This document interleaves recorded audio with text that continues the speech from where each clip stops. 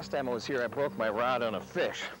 Set hooks on one about 30, thunk, an 8-weight went off right here. I could have cried. You know, catching muskies on fly rods, or anyway, is never really easy. You got to go as far north in the fish's range as you can get. What that does is it puts the fish in a pre-spawn situation later into the season. I'm here first week of season, and I'm the only muskie fisherman in camp. Muskies aren't supposed to bite early. Baloney. What we're going to do, instead of blindly flailing and praying, we're going to fish these things like tarpon. They're going to be positioned in very, very predictable, specified types of areas. We're going to sneak in and visually try to spot these things before we cast to them. And, well, you're just going to be flat amazed. I'm not kidding you when you see the way that these things react to flies. I think I like the entrance of the trout hole into this, because this is going to be blowing 65-degree water out into the surface of this thing. Right. And if there's anybody there, they ought to be nosing in. Don, is that a fish right there? Right there, right there. Off the end of that log? That's a muskie. Which way is she patient? Can you see the one I'm talking about?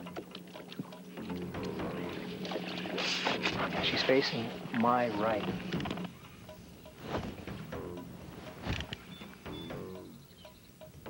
Oh, yes. I'll let the line sink down below the fish. The fly's going to float. She's turning.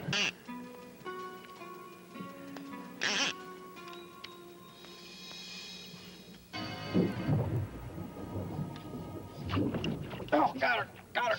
All right, big fish.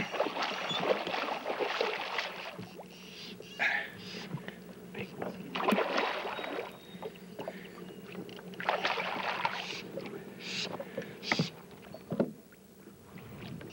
Beauties.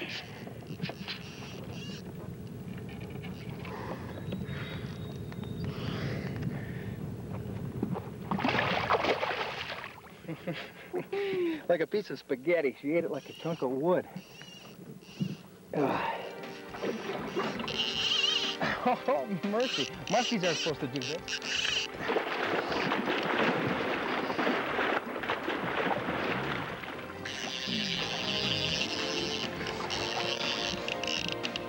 Not quite done yet either.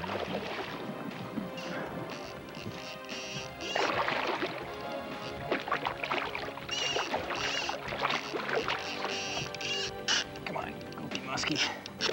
It's a little bit bigger fish than I thought. Wet tip, floating fly.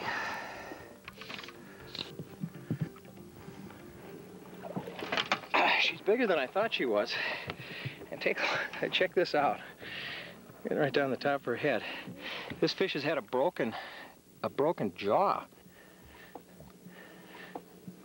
Look at this. She's got like a real minor side bite. Very interesting.